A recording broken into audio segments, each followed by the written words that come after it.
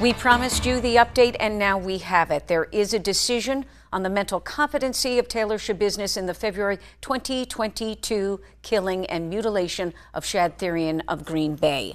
The jury has ruled that Taylor Schabusiness was sane at the time of the crime.